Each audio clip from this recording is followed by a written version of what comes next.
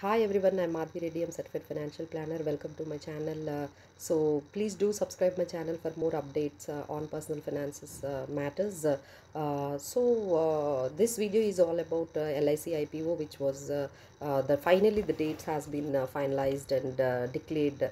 It is opening on May 4th and closes by May 9th, and the issue price was given 902 rupees to 949 rupees, and it is offering 60 rupees discount for the policy holders and 40% discount to the employees and the retailers.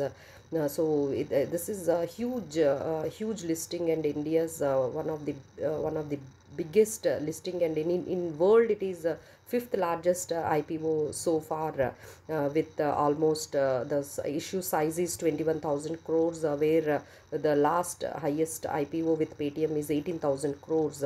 So the government is selling their stake 3.5%, and this is the entire LIC valuation is almost 6 trillion, which is bigger than mutual fund industry, the industry AUM.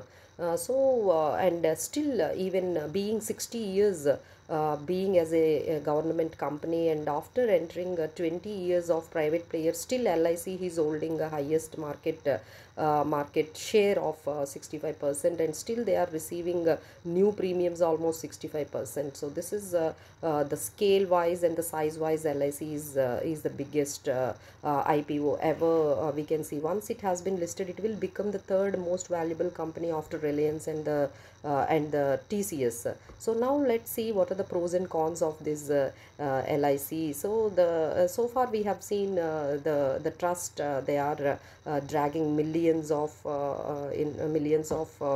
investors towards them in this IPO. And the negative part, if we see the LIC is being obliged for the government policies. So they are having NPAs almost 7.78% so far, which is very high when compared to the competitors, which are their NPAs are below 1%, and their operational challenges are heavy, and they are stiff competition for the private players, and their strategies has to be need to be improved, and in the place of profitability and the technology.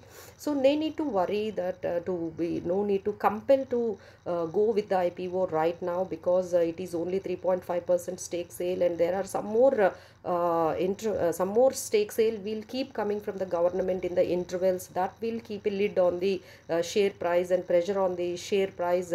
So you can take time and can invest.